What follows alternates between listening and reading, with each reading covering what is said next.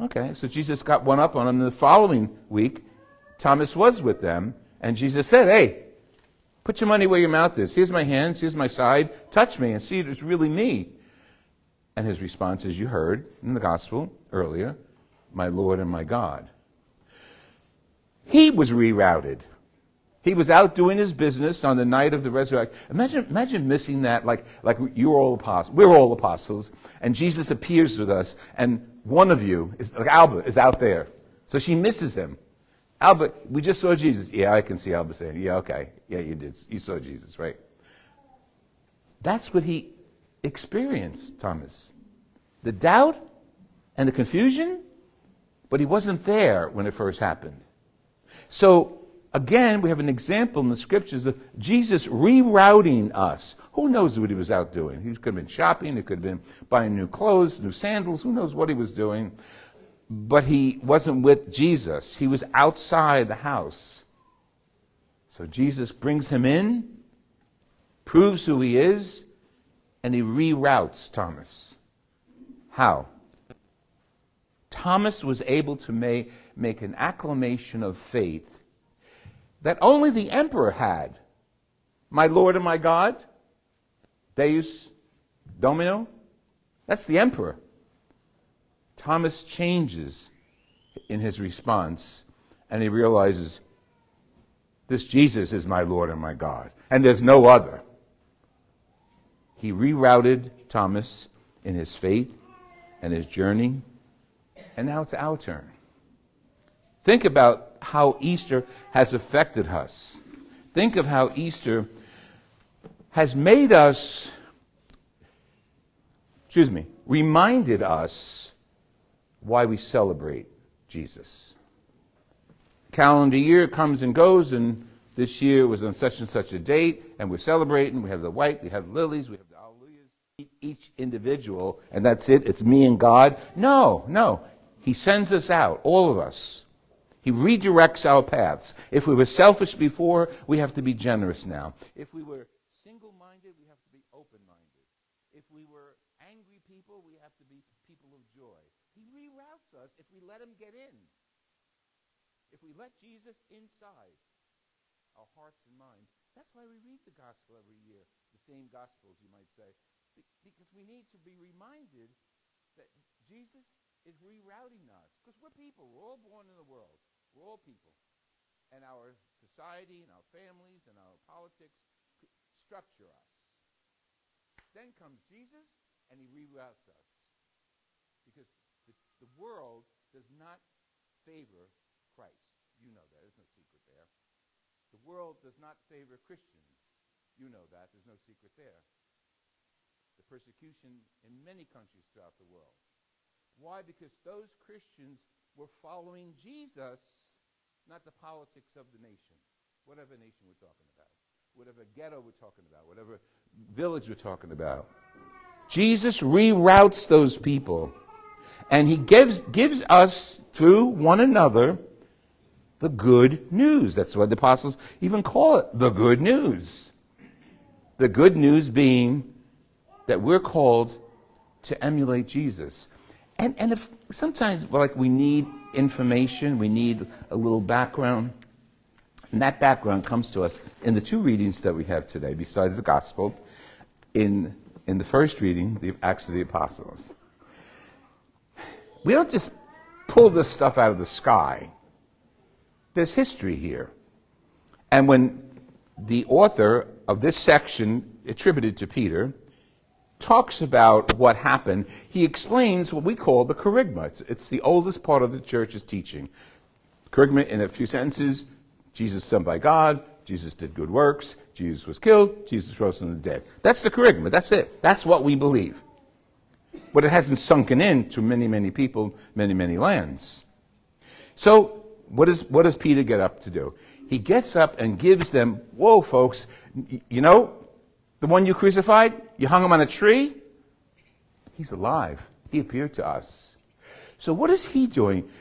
Peter is rerouting their faith, rerouting and giving a direction to his own faith. And say, all the things you heard about Jesus came to us from David. King David. And again, go back to the Holy Land. The place that is attributed to be the upper room in the Holy Land, in Jerusalem, is literally that. It's upstairs. Okay, we were there. On the same block, in their little narrow sections, streets, is the tomb of King David.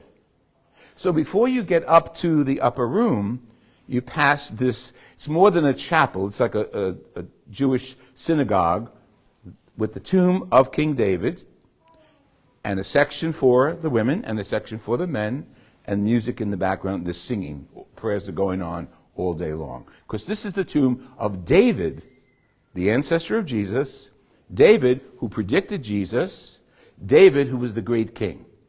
Okay, so that's very important. So when Peter gets up and says, his grave is still with us, they know what they mean, and we know what he means. That David was a great prophet, and he talked about the day that God will return, and someone from his ancestry will return, and he fulfilled. This is history. He fulfilled it by coming, Jesus. So what David had predicted, and we all know David's word is authentic because he was the king, happened in Jesus. So how can we listen to this and not be changed? How can we listen to the words of the scriptures and not be rerouted? And I don't mean geography, I don't mean itinerary, I mean lifestyle. How can any of us, I mean, think about this. It's like a nail in his arm. Prejudice. How can any of us be greedy? A nail in another hand. How can any of us hate, stepping him aside? Remember growing up, we said, oh, Jesus died for our sins and all that. It's authentic, yes. But sometimes we need a graphic reminder that Jesus is with us right now. And when we are sinners, when we disgrace our faith and our Lord, we're stabbing him again. We're crowning him with thorns again. My grandmother used to tell me that on Good Friday. We were forbidden to go play outside. We could stay inside, we can do homework, we can read, we can pray, but you couldn't run in the streets or play ball. We used to play stickball. Why, Grandma? Because on Good Friday, this was the day that Jesus fell on the ground 3 times on his way to Calvary, and he made the earth sacred because of that. That was theology according to Rosalia. But you know what? It was pretty accurate. By his spilling of his blood onto the earth became sacred. The earth is one big sacramental. How dare we take advantage of the earth? How dare we disgrace the rivers and pollute our own environment? How dare we pollute our fellow man and woman? How dare we mutilate ourselves, the bodies that were created by God? It's mind-blowing. So we need the resurrection story. We need Easter once a year to reroute us. To reroute us. And you know, again, this is not a religion between God and me. This is a religion between God and all of us. So it's up to us to preach it, sometimes in words, sometimes, most of the times, in deeds. It's up to us to be the apostles who run out and proclaim Jesus. And Peter says this, hey, listen, he came to us and we started speaking in tongues. We didn't even know what we were doing. And then the doors opened and the Holy Spirit was filled and we all went out proclaiming our faith. That's important for us to realize. It didn't happen once, it's happening again today. And you know why I say it today? Because over here, and in this box, as you know, the tabernacle, over here is bread. That's all it is. Flat bread, reminiscent of the Seder Passover bread, the Passover bread that was flattened, no yeast in it. In a few moments, this bread will be recognized by all of us, Christ. It was no accident that Cleopas and his companion went into the home they were staying at, and invited Jesus, they didn't know who he was, to sit with them. It's no accident that the way those words were recorded are reminiscent of the Last Supper. When they sat down,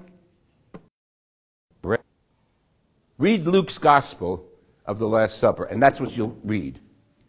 So Luke knew what he was doing when he's recounting what Jesus is doing to remind Cleopas,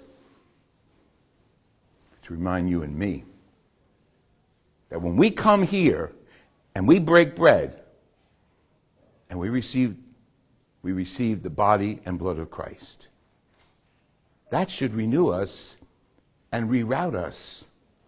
Even if we came with an infinitesimal amount of anger, hate, jealousy, greed, anything in our lives that was unattractive, we have to leave here rerouted, because we're taking with us Jesus, the resurrected Lord.